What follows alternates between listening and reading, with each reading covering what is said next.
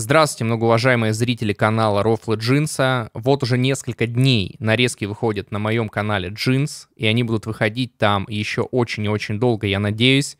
Мы с Артемом теперь партнеры, братья. Он получил полностью админский доступ на мой канал, и по большому счету теперь каналом Jeens занимается Артем. То есть он сам выкладывает ролики, он сам пишет им название, делает превью, то есть контент никак не изменится. Если вы вдруг переживаете, что я буду вносить какие-то свои личные правки, то нет.